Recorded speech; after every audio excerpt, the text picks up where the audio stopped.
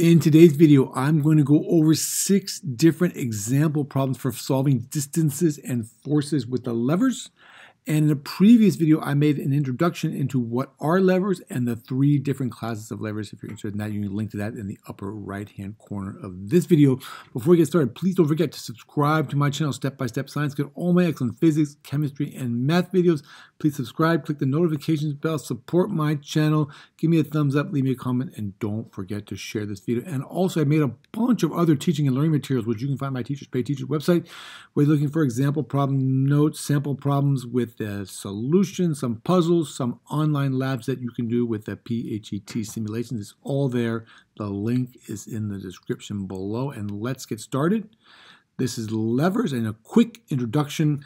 I think when we think about levers, this is the kind of teeter-totter seesaw thing we think about with levers, where we have a force here, and we can call that force the output force or the load, and we want to lift that object up by applying a force over here, and we can do that, and we call that the input force or the effort if we lift that up like that.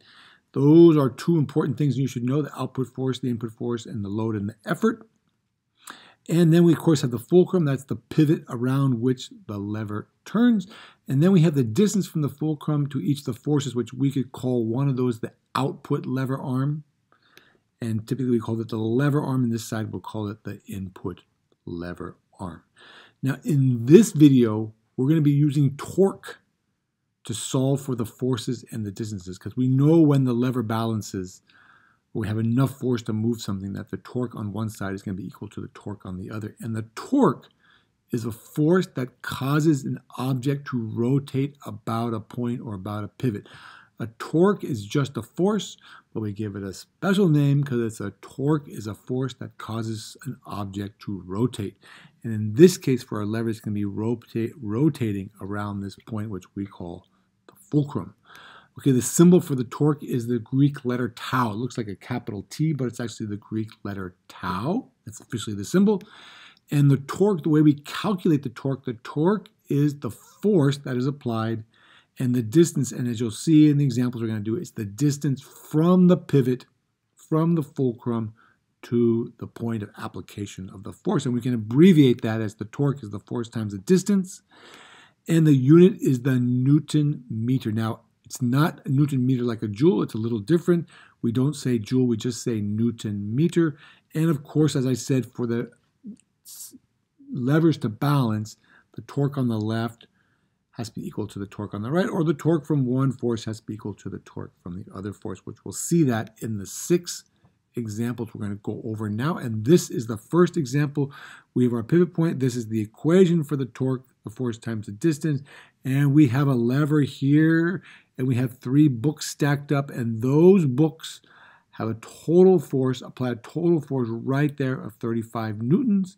That would be our output force, and each mark on our lever here in this video is going to be 10 centimeters, or 0.4 meters. So this is 0.4 meters away, and we want to know how much force would we have to apply in order to lift those books up.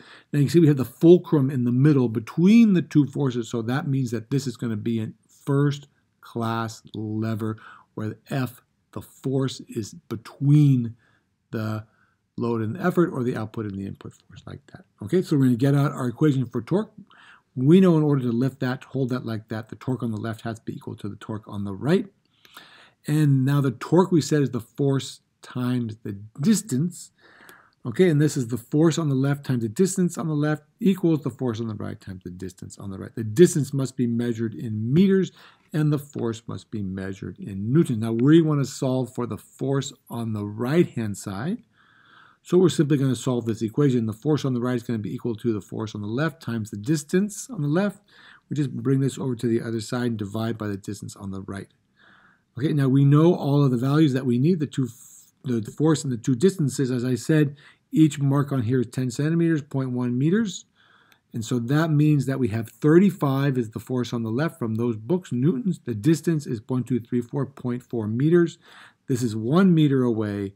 And that means that in order, the minimum amount of force we would need to hold that, that lever balanced like that, or to lift those objects, is 14 newtons. It's just 35 newtons times 0.4 meters divided by 1 meter gives us 14 newtons like that.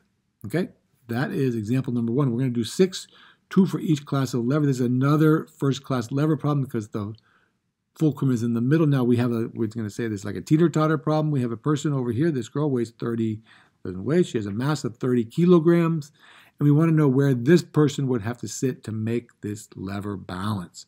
Okay, so the distance is what we're looking for, the distance on the left. We know the two masses and we know one of the distances. So we're going to get out, once again, our torque equation. The left and the right have to be equal. Now we want to solve for the distance on the left.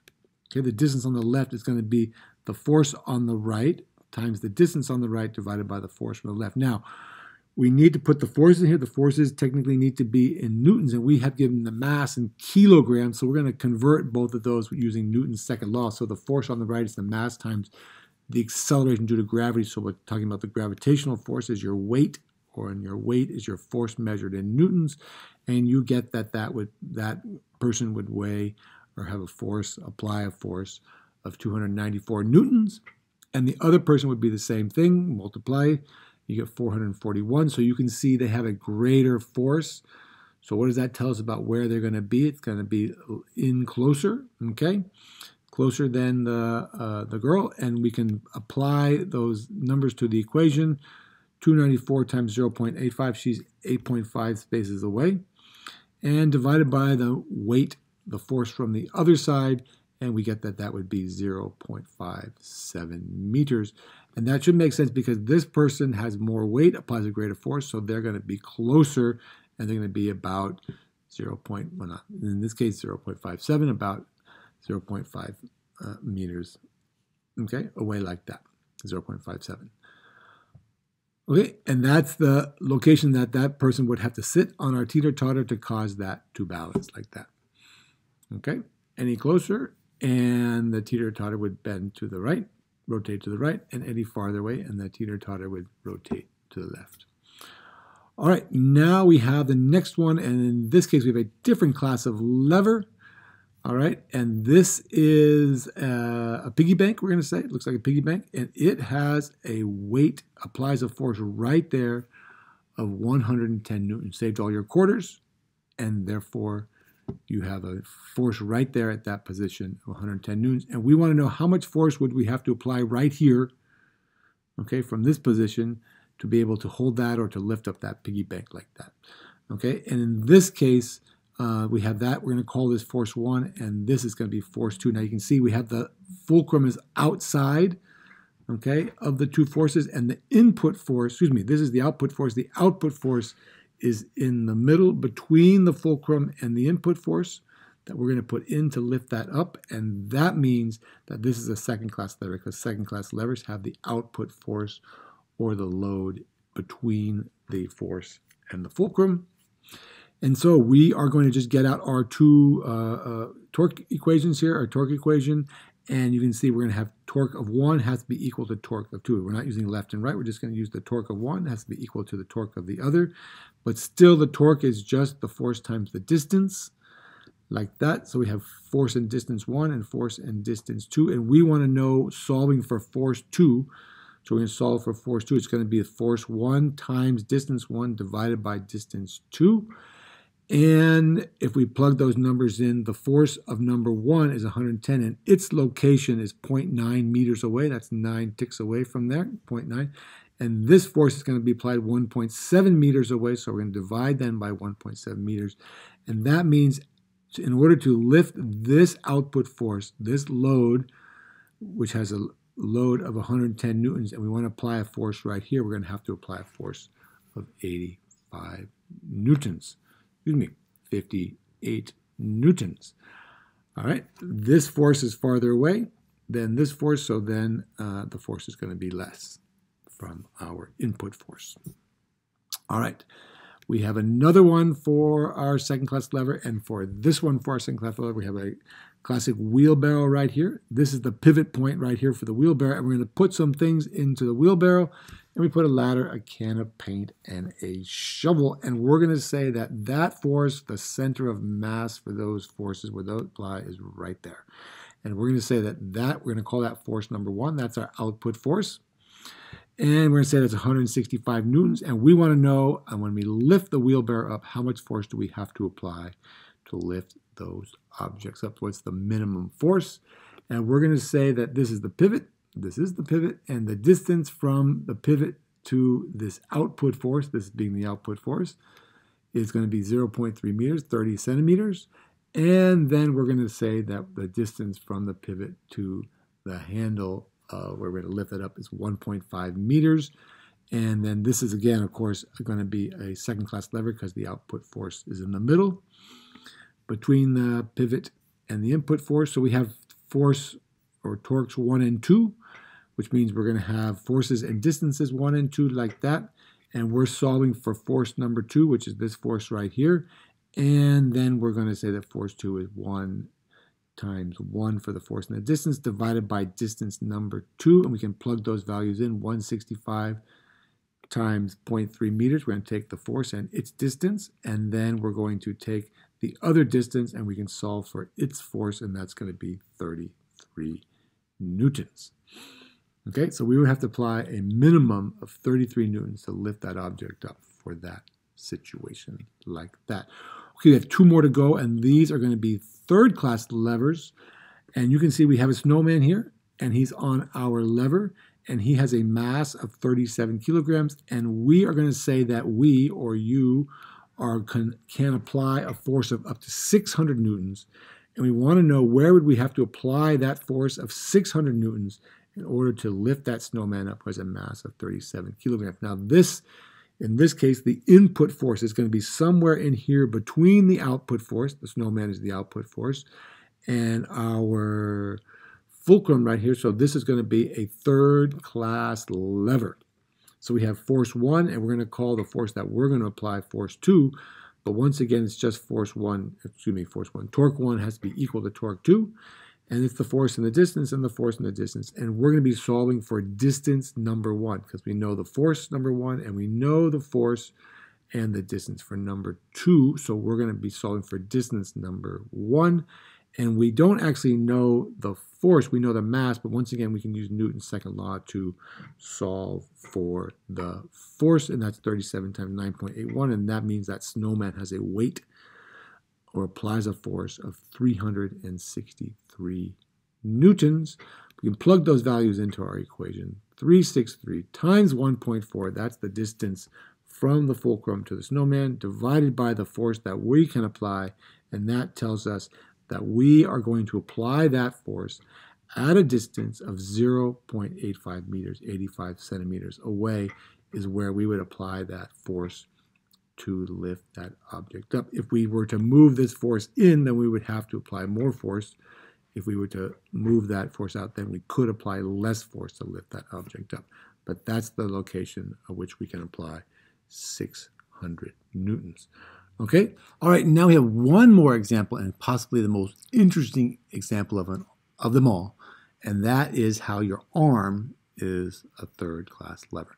So here's a picture of your arm. The bones in your arm, there's your shoulder, there's your upper arm, there's your lower arm, the 2 bones in your lower arm, there's your hand, and you have your coffee right there in your hand. All right, and the coffee is the output force. That's the force you're trying to lift up to your mouth to get your sip of coffee, so that's the output force.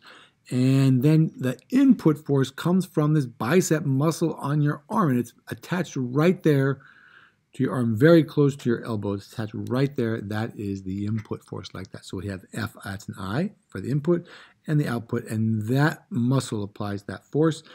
And that we could say the coffee has a force or a weight of 2.9 newtons, and the fulcrum is right there at your elbow, and the input force is in the middle, but not directly in the middle, but is between the fulcrum and the output force. So therefore, your arm, that's right, is a third-class lever. And we want to know, because the input force is in the middle, and that's how we determine a third-class lever, and we want to know how much force do you have to apply to lift your coffee up, like that. And once again, we're just going to apply our torque. We have the torque from the input and the torque from the output. So we have force and distance for each. And we want to solve for the force from the input. And the force from the input is going to be the force from the output, the distance output divided by the distance from the input. Now, just to approximate, well, we know the coffee we said is 2.9 newtons, your cup of coffee.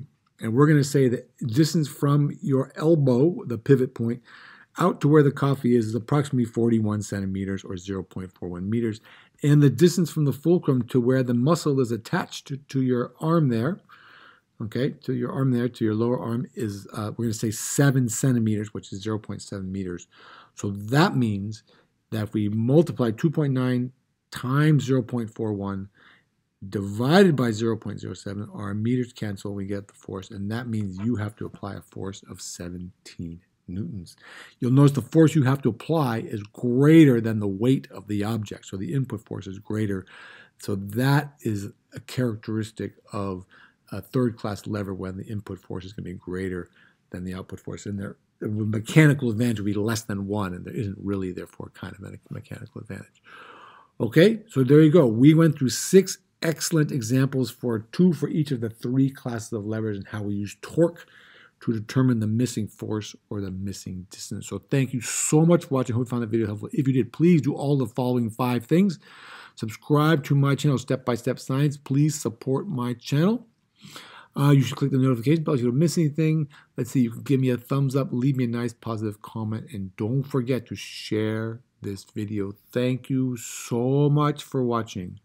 We will see you in the next video.